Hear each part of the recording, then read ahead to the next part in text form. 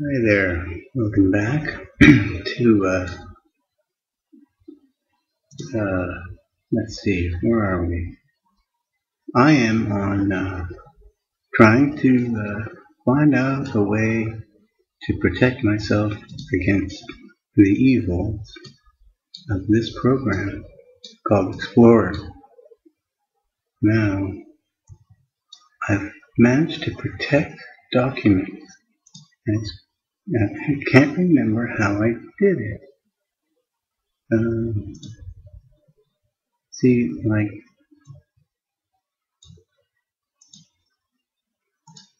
take this directory, right? Well, take another directory. Sudoku. Everyone loves Sudoku. Suppose I want to rename this file.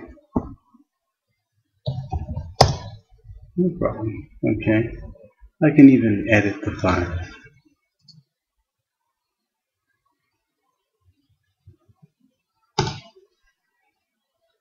These are all great puzzles, by the way. These ones in particular. So now let's say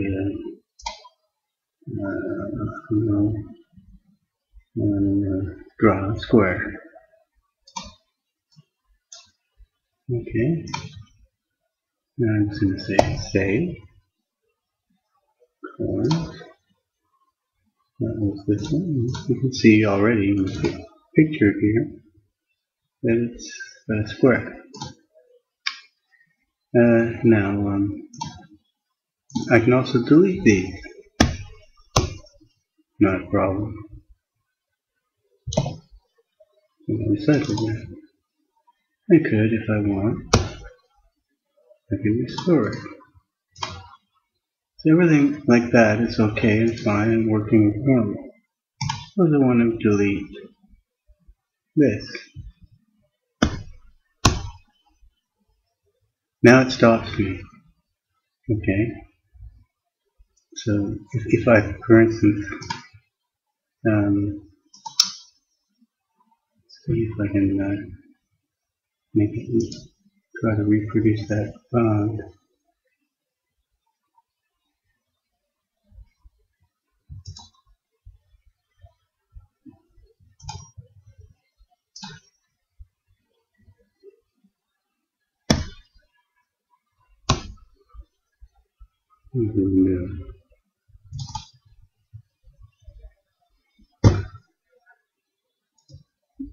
If there's a directory involved in the deleting process, then I'll get a prompt and it just simply won't allow me to do it unless I authorize it. And the authorization works. Also for creating a directory.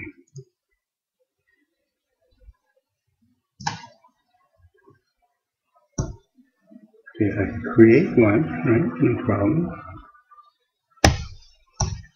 Try to delete it? No, I need to authorize the deletion.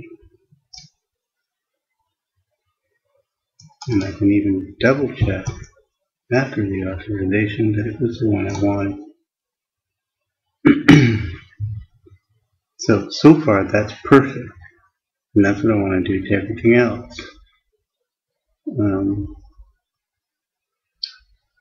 Now, it also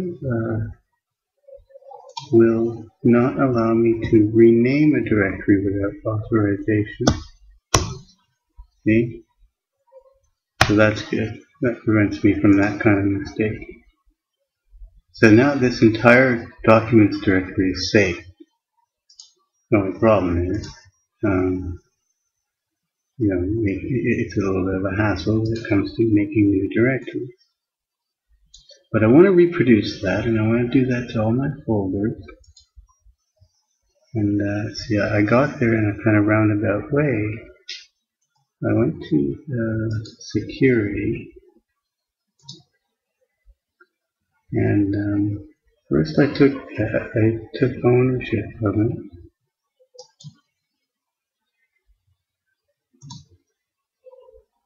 Now I don't know if I need to do this part. Maybe initially I do, but I can put it back.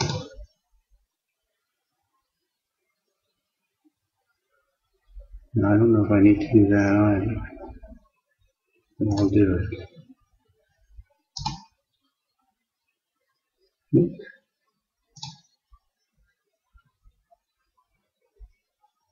No, just oh.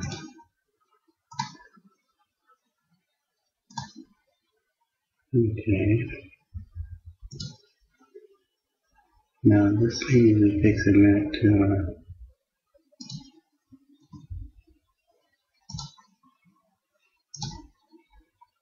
refresh itself. Yeah.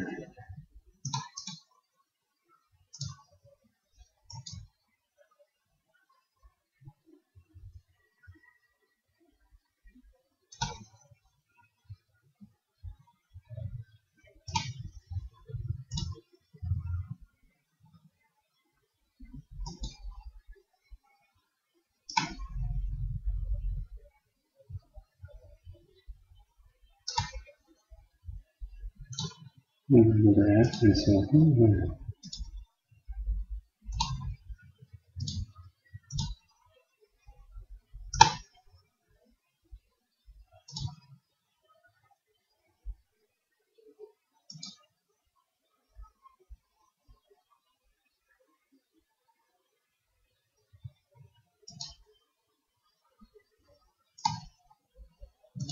okay, now, what I did was that I must have removed somehow everybody got removed.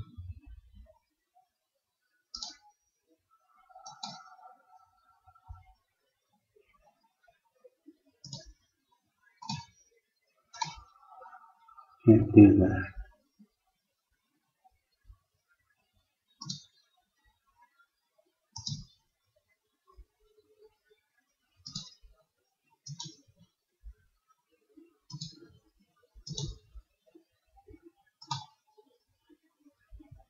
Okay, now this is not inherited. Okay, that's good.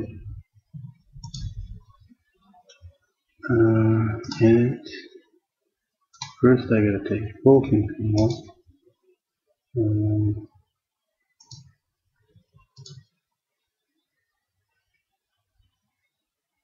Object and container. Oh, no, everything.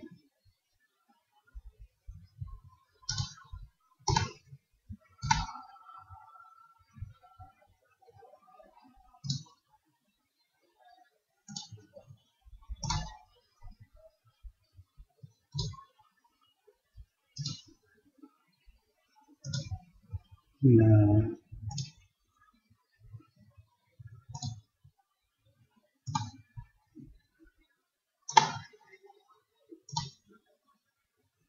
okay. Okay, now that's good.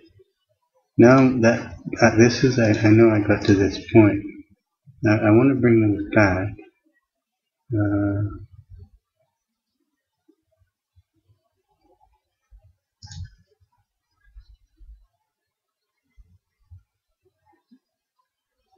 First I want to add system back.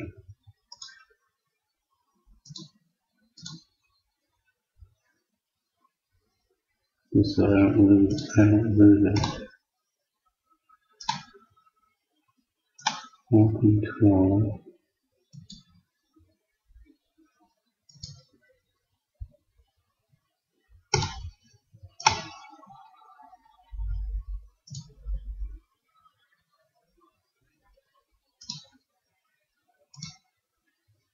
Okay, so now there's the two of us.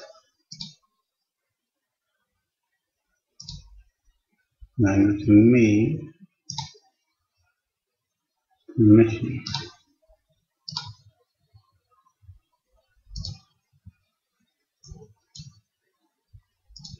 So an explicit denial for delete.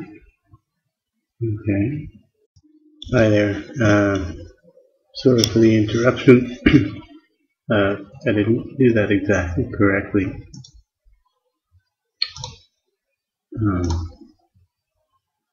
When I what is that permissions? when I selected this the denial of delete, you have to select just folder and subfolder. Now I had files included in that. That's no good, because then you can't delete or modify any files. So that's one thing. And you'll notice as well that there were two entries for system, one inherited and one non. You can get rid of the non-inherited one. That was just temporarily there in case I made a mistake and I needed to get control back somehow to that directory, so it can be removed. The only non-inherited property for this folder is the one I want. Yeah. The denial of directory deletion. Everything else is okay. You can delete. Bring them back and modify.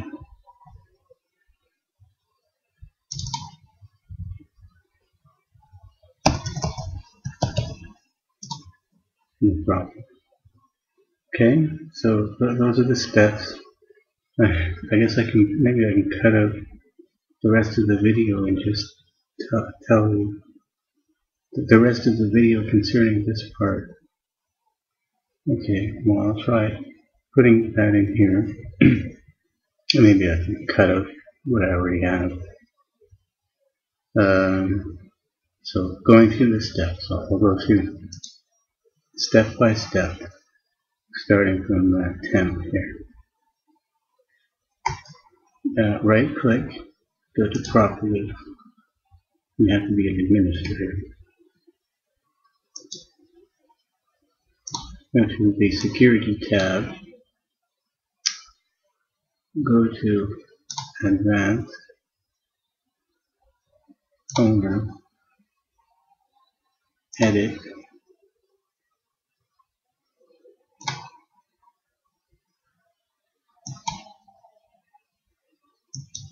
take ownership of the directory and also everything underneath it.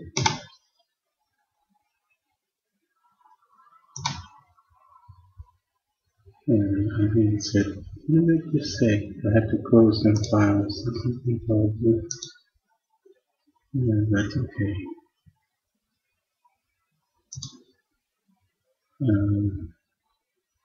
Okay, so now I'm going back into here.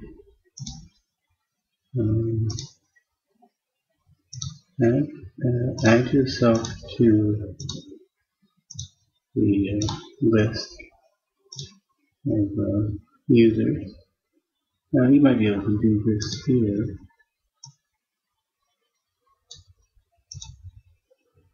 Take full control.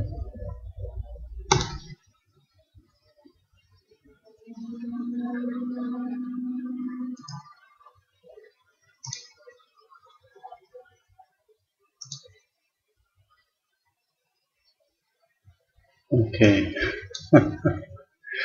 Temp is not a good directory for me to be doing this in. Oh my goodness.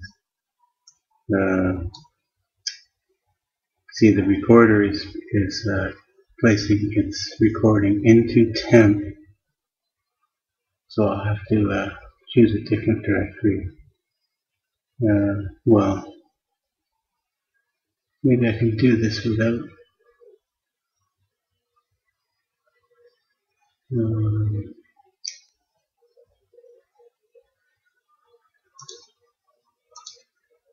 And that done. I still got full control. Right.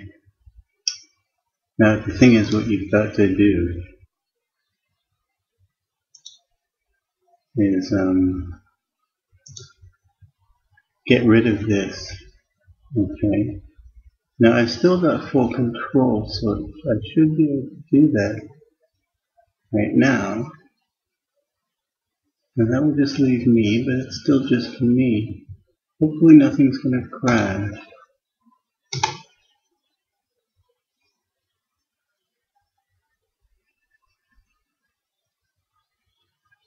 And it looks okay.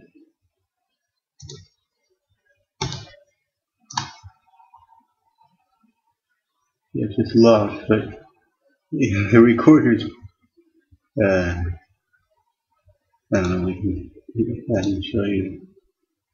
It's building this file. Is it changing? No. We'll find out. Hopefully that won't be a problem. Okay, now, so now that just leaves me. Now I want to add the system.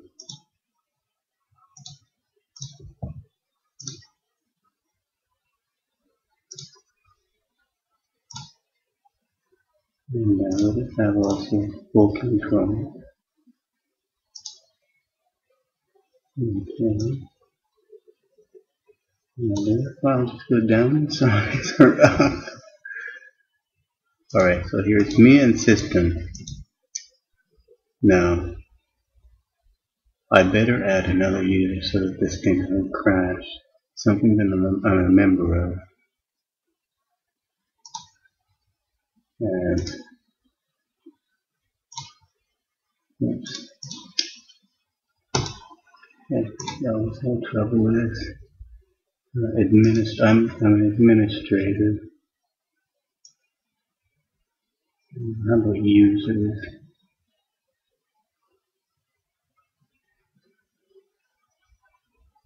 Well,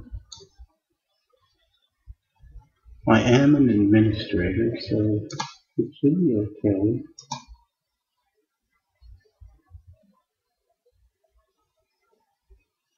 Full control. None of these are inherited, right? See? Alright, now if I change, I'm going to change my own permission by doing this. Now that removes all of my permissions, so, oh, no, I can't.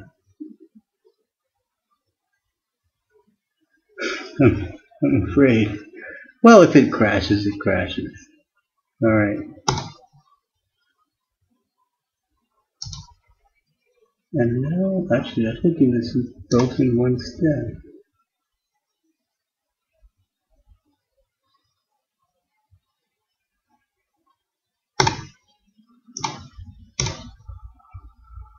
Okay. Alright. This is looking good. If recording's still going.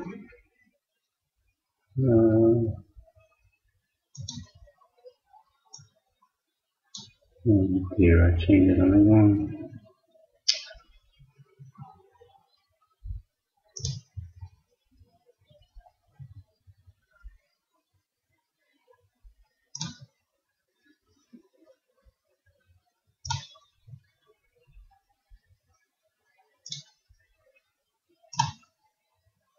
It's me, I did it on the wrong user.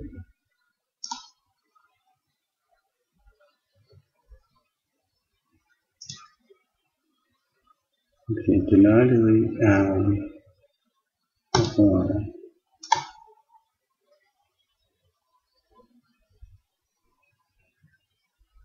still going.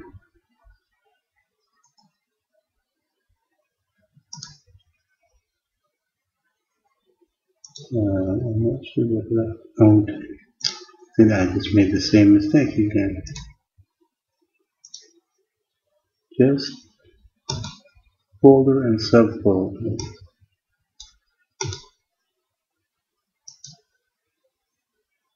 Not inherited. Now what is this one? I don't know why it's there, but I have to remove it. The rest are inherited. Oh, I see. It's an allow.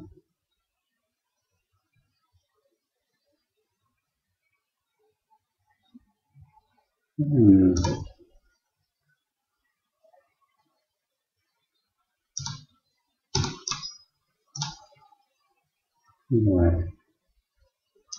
Folder and subfolders denied. Okay. Okay. Now, everything else, nothing for me except that. And everything's back to the way it usually is. No, I should be able to delete a file. I should be able to create a file. But when it comes to doing something like this, no. So temp is now saved. Okay. Now, if anybody knows the answer to this question, the real answer, I wouldn't mind finding out. I will try and find out. But I believe, and I'm pretty sure it's true, that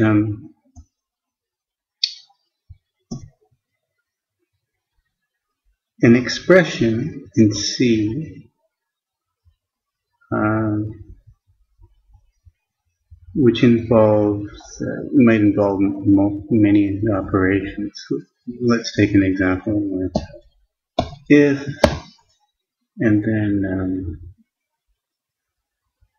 okay, let's say I have a registry reg thing.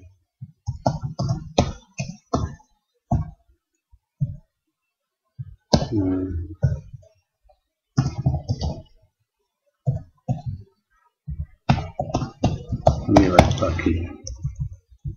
Alright, r.get. He's always talking about food. What is he like? I remember watching his tutorials. That's Bucky Roberts, the tutorial guru. Tuna, he loves tuna. Okay. Now, presuming I have a keyword value, I want to look up.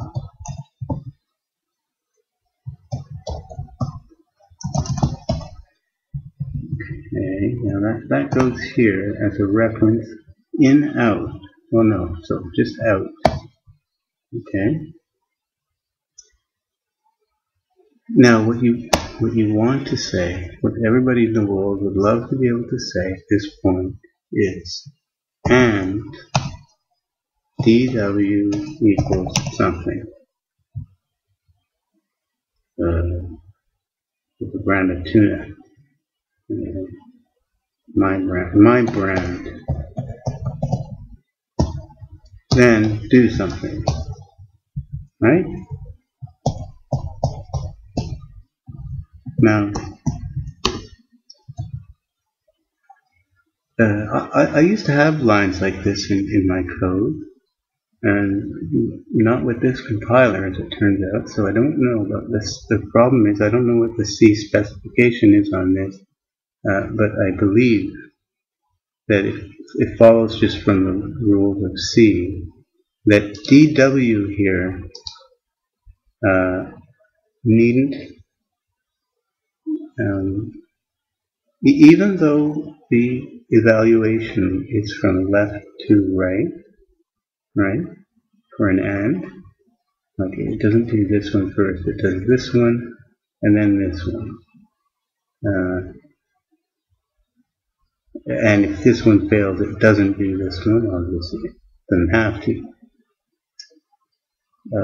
Even though this is completed, this part might be completed, that in no way implies that DW has already been retrieved here. And the reason is because of something they call a synchronization point.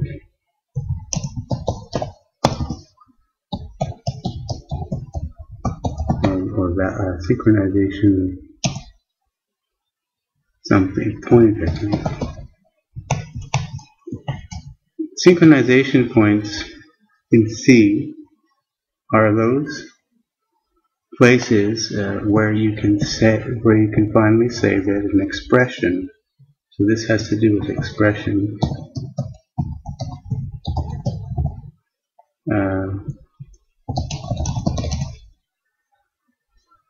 When an expression has been fully evaluated and all side effects have been resolved. Okay, so no, I'm making this up. Don't I'm not quoting any C-Spec because I haven't read it, but I think it's something like this definition.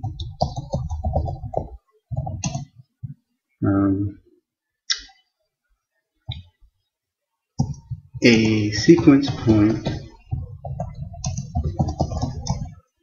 for a given expression is a, let's say, like within the C script,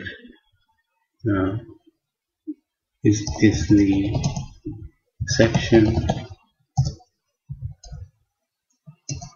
of the C script after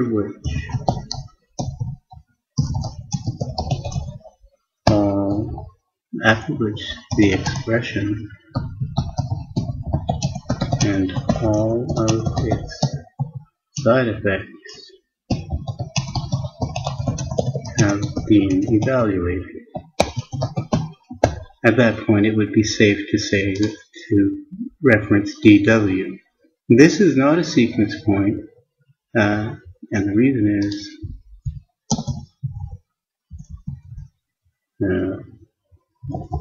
note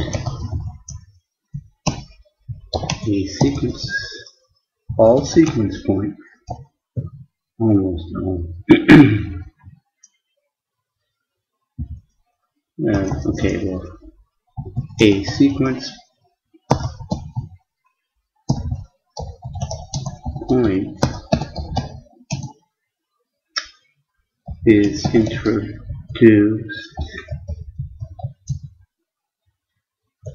by the placement of the semicolon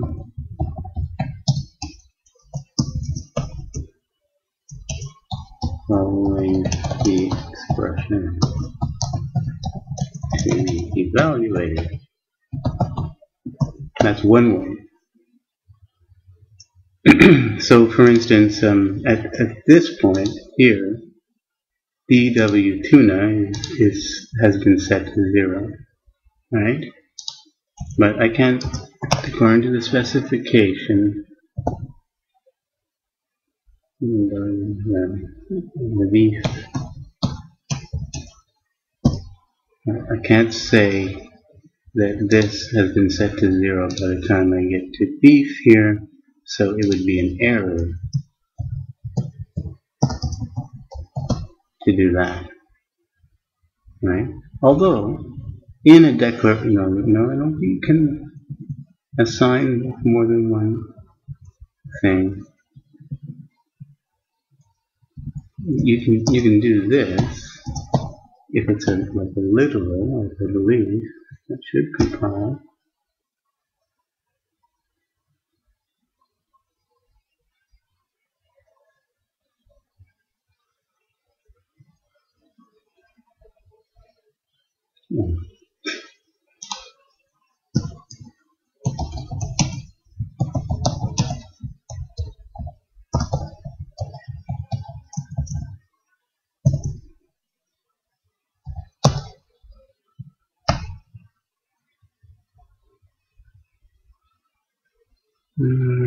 Of course.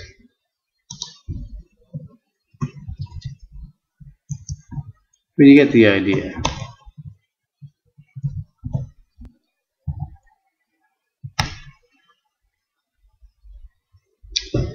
Well, the way I found out about this, of course, was by the usual method I find things out, and that is because of a bug. I had some code that was running perfectly well, and this is the worst case, always under debug, in the debug build, and when I switched to the release build, it didn't work, and so the release build was also optimized, so there was no point in adding debug information to it. But I could print certain things out, and eventually, it just dawned on me that I had learned this from this guy, a friend of mine, who also worked at that same point of sale company. This guy called Gary. He was a little bit of a nutcase, but he had a degree actually in computer science. He wrote a compiler, like everybody else has to. And if you take a course in programming, everybody's forced to go through the exercise of writing a compiler. So that forces you to learn all of the rules of the language, right? Your compiler has to implement the rules, the syntax correctly. And so he was a great resource for finding out answers to these sorts of questions. And then I would show him a line like this, and I would say, is it okay for me to test DW tuna at this point? This function has been called, so it's been filled in, hasn't it? No, because that's a side effect, right?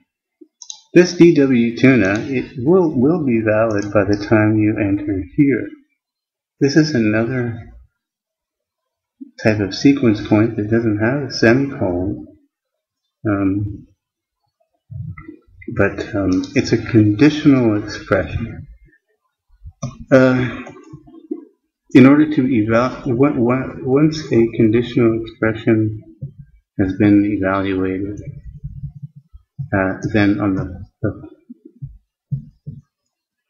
either by the next semicolon, this is the equivalent of a semicolon, I think. That's what I think. Because you see,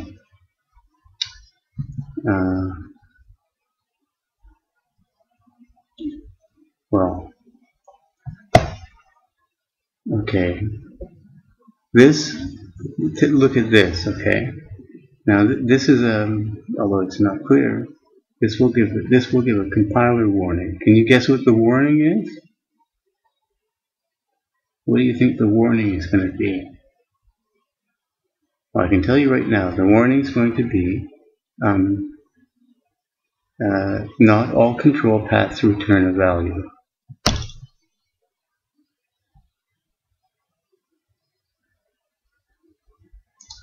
See? That's because it's just not clear that this is what this says. Right? This is the equivalent of,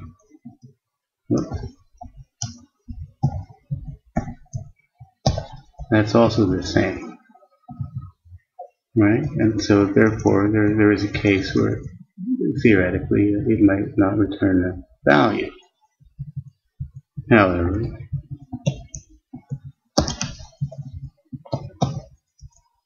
if I do this, then I won't get that warning. Because the semicolon ended this statement. It put the sequence point in. Here I'm getting it says empty controlled statement, right? And it found that by the fact that there's a semicolon here, right? And this is what we call a controlled statement. Whatever follows the conditional is a controlled statement, and it's empty. It exists because there's a semicolon. Sometimes in the old days people used to write that just to be clear that the intent is for it to be empty. And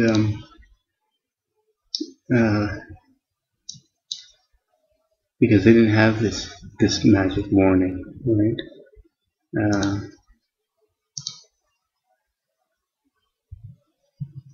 Well, now see, now the way to silence that warning, one way is to make it a non-empty control statement by putting brackets around it.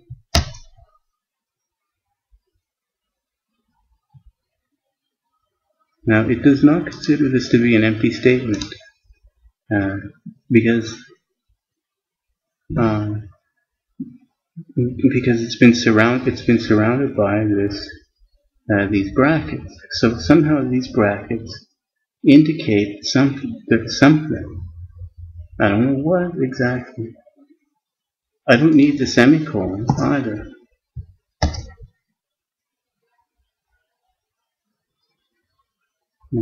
But I can tell you that anywhere in here, DW tuna is valid. And if I had a semicolon here, anywhere here, DW is valid.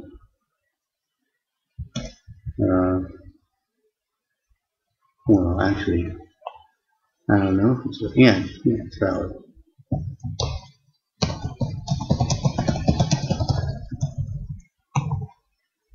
Let me do it this way. Valid there, but not valid. Oh, is valid here? Now, let's see, here I don't know. I think it is valid because it follows the controlling expression, and I think one of the rules, maybe it has to be, right? Otherwise, you wouldn't be able to say it.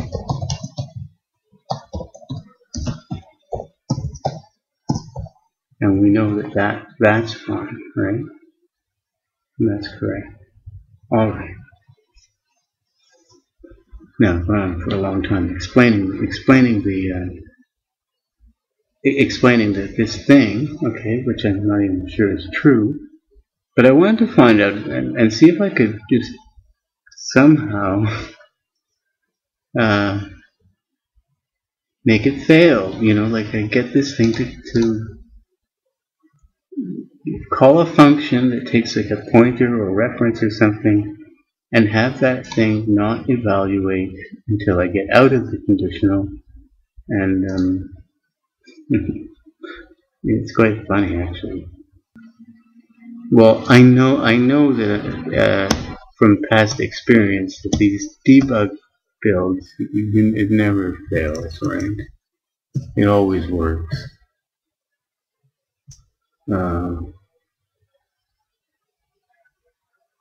Now let me see. Okay, I set that to 10, and the registry key is called Apple.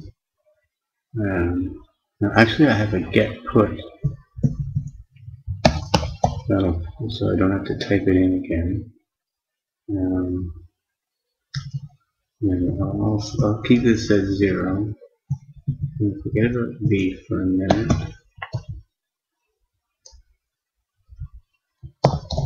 Silence that warning. Let's see. Now get put. What this thing returns is usually true. It only returns false if a system error occurred. That is, if it can't find the value, whatever tuna is, then it's going to set it to this thing, right, and nothing changes. If it does find the value, then it's going to replace whatever you started out with the new value that it got from the registry, and return true as well. In both cases, it'll return true, and but if it can't get it from the registry, then it will return false. An example would be if there's already something with that name, but it's not a D-word type, it's a string type, so it'll fail. There's also a hidden Boolean argument that you can put in if you want. if you really wanted to.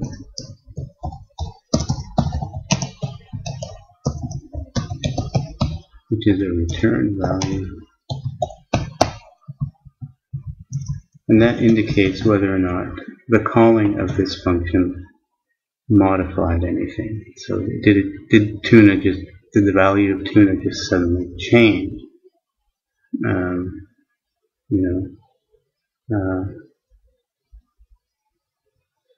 Well, basically, the only way it would change would be as if it was initially just created, right? So I should really call that created. Was created. Was just created.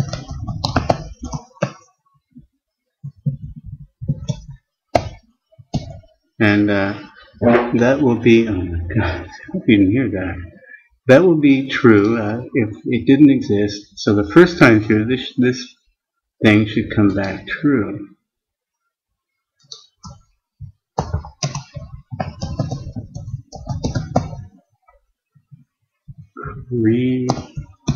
Recreated. Or, let's say or.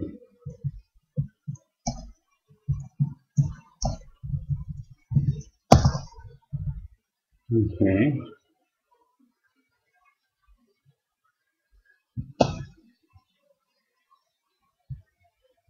So that's going to be, this whole thing will turn out false. And so that should be true the first time in. And I might as well print it out.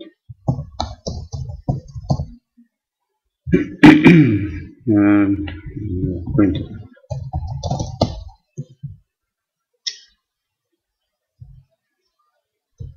Tuna equals %x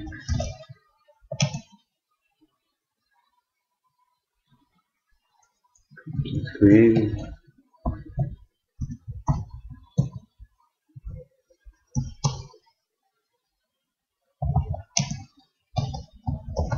True.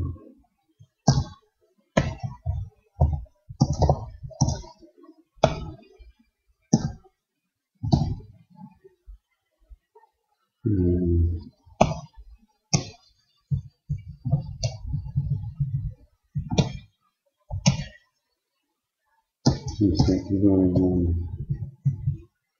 else.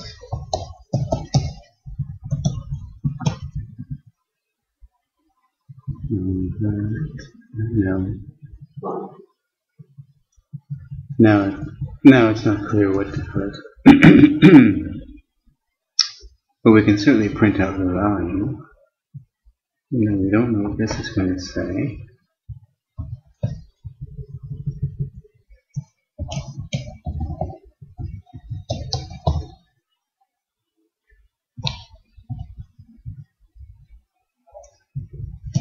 Our thing that turns it into a string literal, not a TS string. And so that's the two values that we care about, right?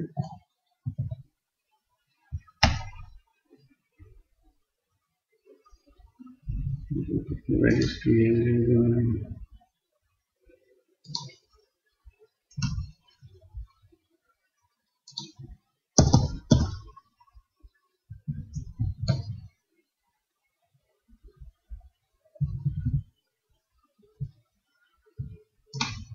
Wow, that was control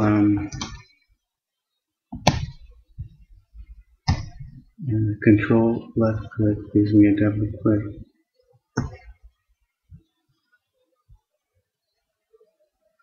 Oh, capital Q. That was clever of me.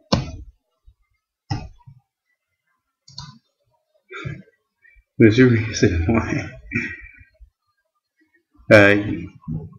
I just know that there's a rule like that. Never use bools in templates.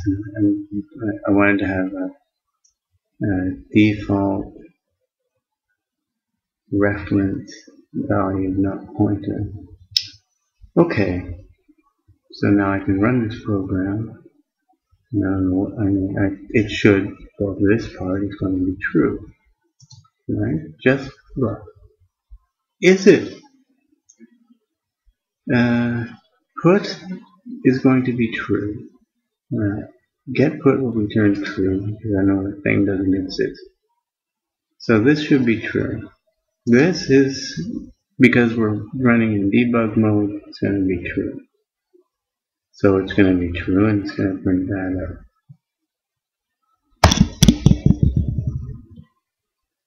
Right? Tune is 0, and that's what we set it to. Okay. Now we go to the registry. And here it is. Now let's change it to 10. Now what's it going to print out? Get put, and we start with 0, but it's not going to be 0, but this will still return true because we were able to retrieve it. This will also be true, and we should again print. It should print out the first line. And there you go. Well, hex. How about no hex? I'll use decimal there. Now this seems to indicate that this is absolutely fine, right? The last time,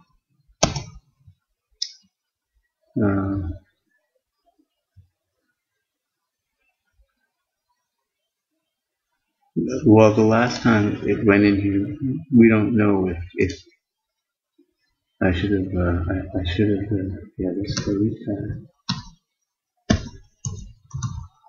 and print out the same thing because we don't know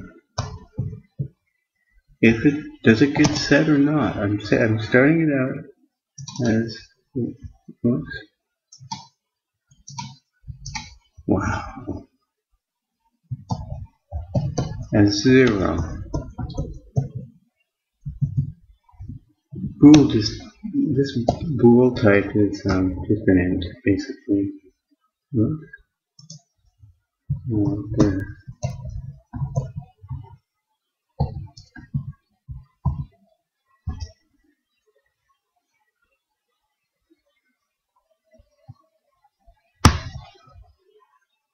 Okay. So see, it did set it. Well, actually, at this point, yeah. But we don't know what it was at this point. That's the problem. Well, what we could do,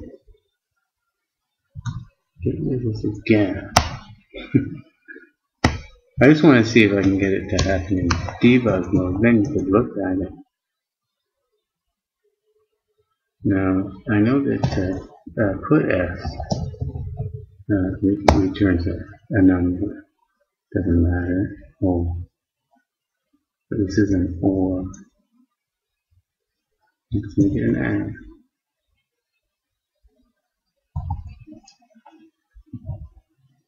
If this is or, this expression won't get evaluated because it's already become true. So to force this, I'm going to have to say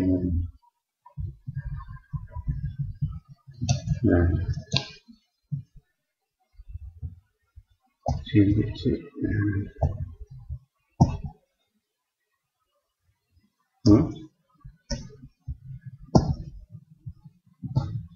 so I've changed the meaning of this expression.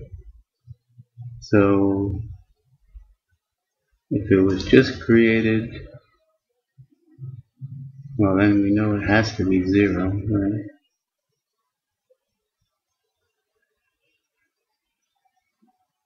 Wait a minute. No. Now put s is always true, right? So I can keep it as an or. That's a constant. That put s bit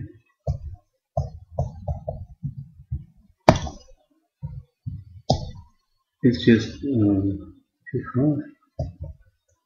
Okay.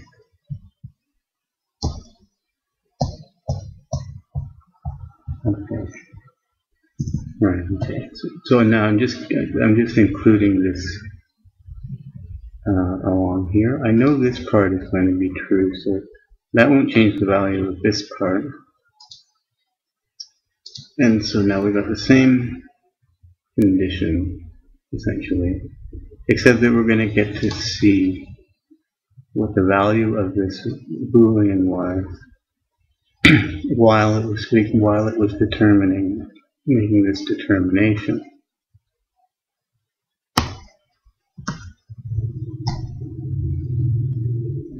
Will it be false or true?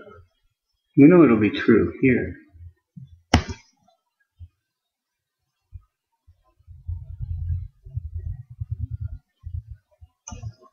And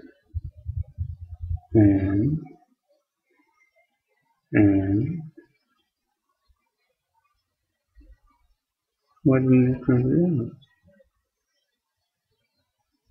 Oh, it's a number, just one. Oh no, that's okay. This is return play.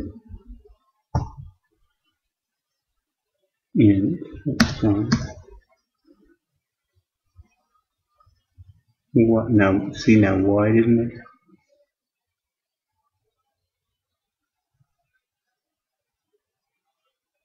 Oh, because this was false. Let's see. Let's see, I gotta put that one ahead of there.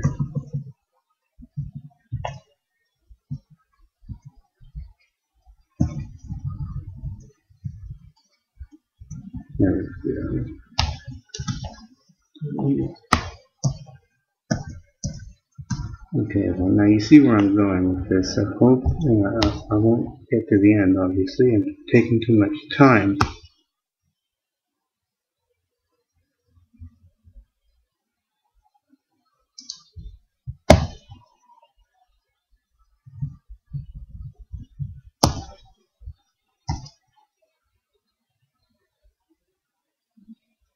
But what I did was okay, so it's true at that point. Okay, so turns out both of these things were set after this was evaluated, which you would naturally think would be the case. But I don't think that the C-spec says that it is the case, and that would be undefined behavior, and you should not take advantage of it, and that bothers me. So what I did anyway was I switched this to trying to reproduce the behavior.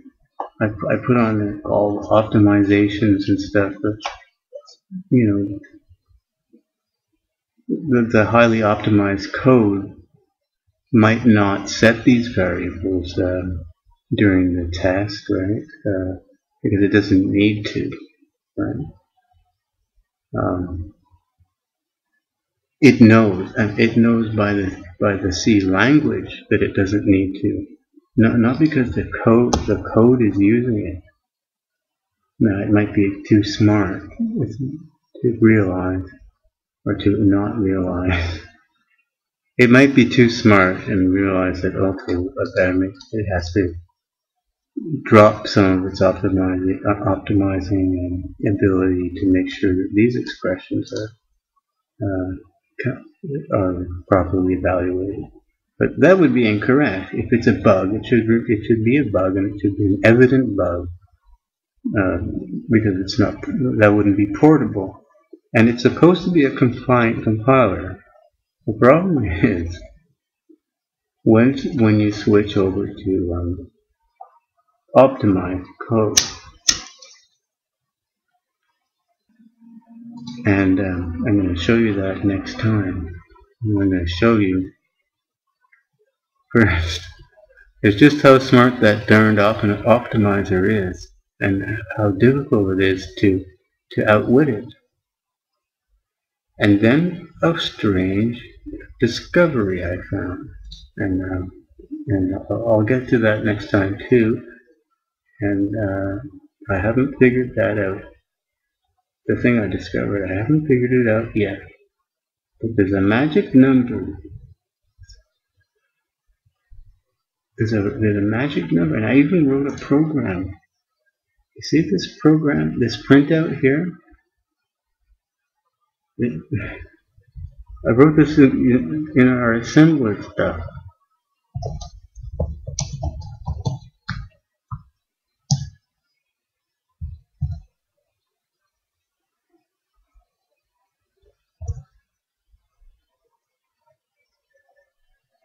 Okay, I'm starting with 30.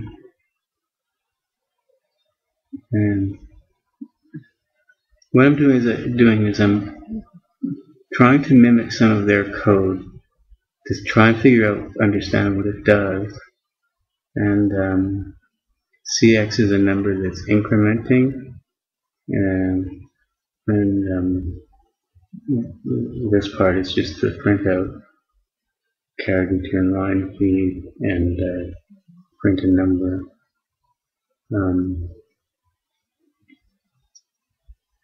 It's weird.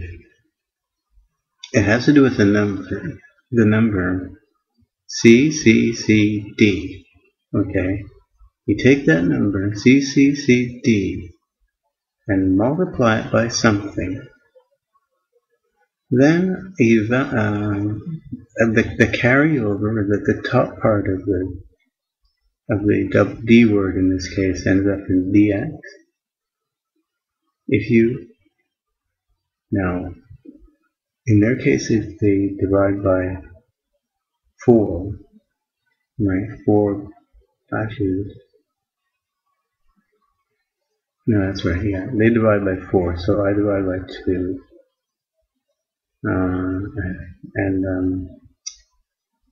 Then you take the difference between the CX you started with, which was what you multiplied by the CCCD.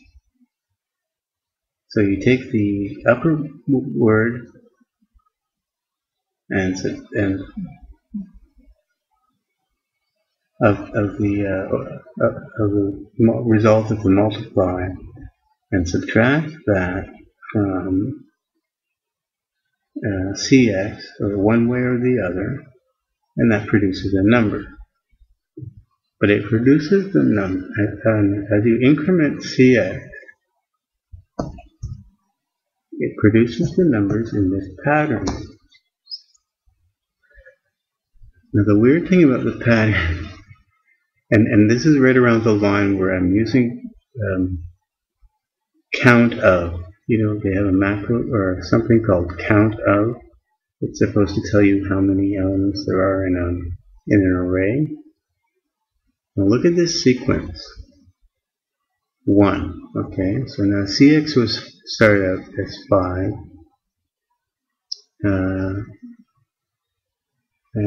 Let's see, there may be 2 ones that might be missing a line. I can make it bigger.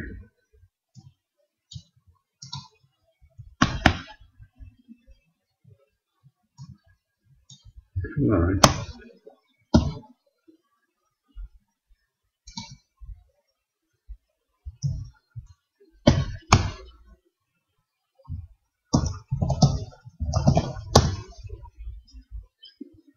Alright, we started out at 5, and then we got 1. Then, let's see, I'm incrementing it every time. Am I? Yeah. Then I get 0 and 0, and then 1, 1, and then a 2, then 1, 1, 2, 2, and then 3. Then 2, 2, 3, 3, and then 4. Then 3, 3, 4, 4, and then 5. Do you see what's happening? It's a pattern. You get 4, 5, and then 6. But whenever you get, regardless of the fact that these numbers are going up linearly, every now and again you get only a single number, and that single number is always one bigger than the last one. See? 1, 2, 3, 4, 5, 6, 7, 8, 9, 10, and so on. So this multiplying by that strange number has the odd effect that it produces a sequence. It produces this sequence wherein it's always number x, number x, where the x's are increasing by 1 each step. So every 1, 2, 3, 4. Well, every fifth on every fifth iteration, you get a new number, right? It's very odd because it's a multiply and a subtraction, and something for you to think about. Okay, see you.